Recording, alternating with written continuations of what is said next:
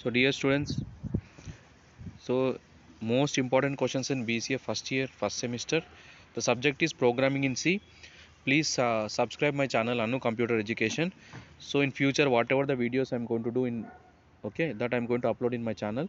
So once you subscribe the channel, you'll get immediately notifications regarding my new videos. Okay, please don't forget to subscribe. Okay, so I'm going to explain the important questions in programming in C. The first question is so in unit 1, the first question is what is number system, and explain in detail. So what is the meaning of number system and why we are using number system. So different types of number system like hexadecimal number, octal number, binary number. Okay, binary number.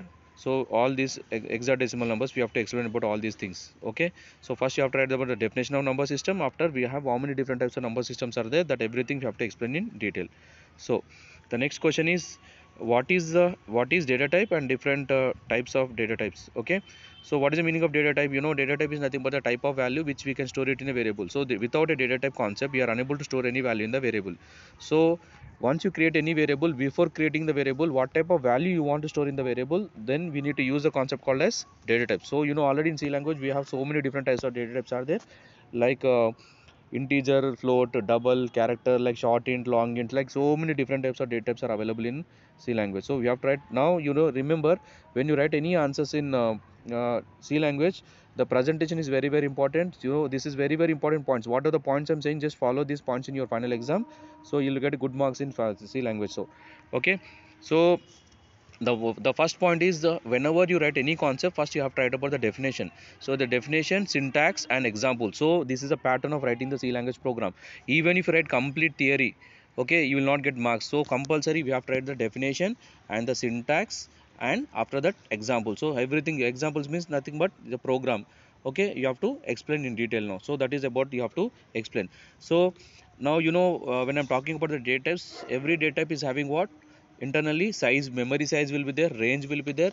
Okay, that everything we have to, and memory size, range. So this everything will be there, everything we have to explain. So next, write about uh, write about input and output statements in C. Like we have, in order to provide any input to the program. So see here, whenever you write any C language program, so user has to provide some input to the program. So then immediately that input will be received by the program. So what after that, the C compiler will execute the program. Finally, it will generate the answer. So what are the different types of input and output statements are there in C language? Like printf, scanf, like all different types of getters, putters. We have so many types of input and output functions are there. So all these things we have to explain. So the next very important question is the what is operators, different types of operators. So what is the meaning of operator? An operator is nothing but it is a symbol, so which is used to perform a specific task. So in C language we have total operators are categorized into three types: unary operators, binary operators and ternary operators. All these operators you have to explain all these operators in detail with examples you have to explain. So unary operators, we have unary minus is there, unary increment, unary decrement. So all this we have to explain. In the binary, it comes to the binary operators, arithmetical operator, logical operator and assignment operator, bitwise, all these operators you have to explain. So apart from this also we have some other operators are there. Those are operators are called as special operators, like comma operator, arrow operator, dot operator, so etc. These are all called as the special operators. So next is what?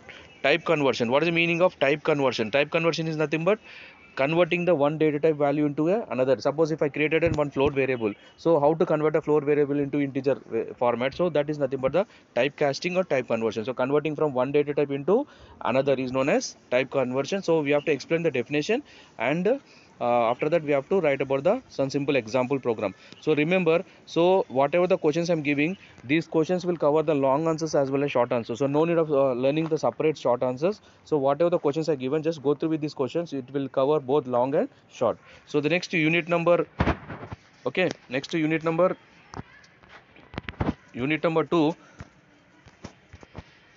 unit number 2, write about the conditional control statement. So what is the meaning of conditional control statement? So whenever you execute any C language program, based on some conditions, some certain part of the program you want to execute, and some part of the program you want to skip now. So for that, what is required? The conditional control statements are there. So we have different types of conditional control statements are there. One is if, simple if, so switch, if else if slow, these are all we have to write it. That is nothing but conditional control statement. So we have to write about the definition, and we have to write about the syntaxes, and you have to write about the simple example programs for all this. So next important, very very important question is write about the iterative statements. It is also called as write about the different types of looping statements. So it is also called as repetitive statements. So it means what? If you get in any question of this, you have to write the same answer. So what is the meaning of looping statement? If you want to repeat a set of statements for n number of times until the specified condition is true. Suppose I want to display the message called hello for 5 times. So we have to write the hello message. What you will write generally, printf hello, printf hello, printf hello, like 5 times you are going to write. So what we are doing, we are writing printf and hello message only one time. So the same statement we are going to repeat 5 times. So then what is needed now? Looping statements are needed. So that we have to explain. So what are the different types of looping statements are there? For, while, do while. So all the looping statement definitions and syntaxes, and you write any one of the looping statement, one example program is more than enough. So next, after this, next come to the next third question from unit 2 is what is storage class? Different types of storage class. So what is the meaning of storage class? You know, when I'm talking about the storage class, every storage class is having three different points you need to remember. One is scope, and one is life, and one is default value, and which keyword we have to use. So these 4 points you need to remember. So what is the meaning of default value? Whenever you create a variable, so if you don't store any value, what type of value which will be stored in by the compiler, that is nothing but the default value. And where it will store in the memory, it is stored in the RAM, or it is stored in the stack. So where it is storing, that information we have to mention. So what is the default value, what is the storage, and this we have to explain. We have, you know, already in C language we have total 4 different types of storage classes are there. One is auto, register, extend and intern. So all this we have to explain. So next is what very very important concept is what is function, explain in detail. So what is the meaning of function? It is about the user defined function. So you know already, whenever a function is nothing but a self contained subprogram. So whenever, okay, you create any function, so what every function is having 3 different points will be there. How to create a function? So function declaration, function call, and function definition. So these are all these things we have to explain in detail now. So all these definitions along with syntaxes. After that you have to write one simple example program. So we have to explain the functions in detail now. Definition of what is a user defined function. A function which is created by the user is known as user defined function. So you know already in functions concept, in functions are how many types of functions are there? 2 types of functions are there. One is predefined function and one is user defined function. So we have to predefined functions are nothing but like printf, scanf, or string handling functions are there. All these functions are called as predefined. So already these functions are defined, just we are using those functions. So we are nothing is there about the predefined function. So what is the meaning of user defined function? So how to create a user defined function? So suppose in future I want to create with my name one function, so then we need a concept called as user defined function. So next question is what is an array? An array is a collection of storing similar type of values in a single variable. So in one variable, if you want to store multiple values but that too of same type, then you go for the concept called as arrays. In C language, you know already arrays are how many types of arrays are there? We have different types of arrays are there. 1D array, 2D array, multi-dimensional array. So when you get this question, you have to write about all these definitions. First, definition of an array, how to create an array, syntax we have to write, and one simple example. After that, what are the different types of arrays are there? 1D array definition and 1D array syntax, and 2D array definition and 2D array syntax. After that, you write 1D or 2D, one simple example program you have to explain.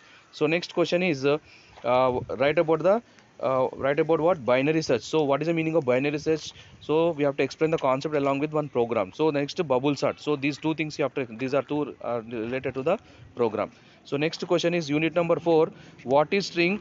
Different types of string handling functions. So what is the meaning of string? You know already, a group of characters which are enclosed in double quotations is nothing but string. You know already string, we have different types of string handling functions are there, like string length, next string compare, string upper, string lower, okay, string reverse, string concatenation, okay, string length. So we have so many different types of string handling functions are there in C language. So all the string handling functions we have to explain. So after writing all the string handling function definitions, so finally what we have to do, we have to use at least 2 to 3 different types of string handling functions, and you have to write the one simple example program. So that is what the meaning of string handling function. So next concept is what is pointer? How to pass a pointer to the function. So first you have to write about the pointer. You know what is the meaning of pointer? A pointer is nothing but a special variable which is used to store the address of another variable. So it means we are creating one special variable, so that in that variable we are storing the other variable address. So that is called as pointer here. So So once you create a pointer, then how to pass this pointer to the user defined function, that we have to explain with one example program. So that is nothing but this program. So when it comes to the question number 3, write about the arrays of pointer and how to pass an array to function. So we have to create an array definition you write here, function definition you write, and you create an array and you create one function and pass this array to this function now. So that we have to explain with one program, so that we have to write it. So next when it comes to the unit number 5, so enumerated data type. What is the meaning of enumerated? You know already, if you want to assign any integer constants, so then we need a concept called enumerated data type. So enum, it is also called as enum or enumerated enumeration. So these are all are same. So we have to write about this program with some simple example. So like example, what is structure? You know what is a structure? Structure is a collection of storing dissimilar values in a single variable is known as structure. So what is the difference between the arrays and structure? Arrays is nothing but collection of storing similar type of values. So here we are storing different values in single variable. So that is called as this concept. So that we have to explain. So how to create a structure, and next how to pass structure to function. So everything we have to explain in detail now. So we have to write everything in there, whatever the questions I am explaining, all this we have to explain with one simple example programs. Okay. So next is what is union, how to pass a union to function. So what is the meaning of union? So how to create a union, and union, what is the difference between next after creating the union, you just how to pass union to the function. So first you have to explain the definition of union and function definition, and you create one union and pass that union to the function. So that everything you have to explain. So the next question is last question from this unit uh, 5 is what is the difference between structure and union. So you need to explain about the two concepts, that is one is structure and one is union. So just creative union and structure. So we have to write the differences between structure and union. So last question is nested structure. So what is the meaning of one structure inside the another structure if you create, that is called as nested structure. So you have to explain about this concept. Please subscribe my channel Anu Computer Education. So in future whatever the subjects you are going to have in future semester, so that all related semester subjects related videos I'll be going to do. Now that videos I'm going to upload in my channel. So please subscribe my channel Anu Computer Education, so that in future whatever the videos I'm going to upload in my channel, immediately you'll get a notification, so that you can go through with those videos. Okay, thank you.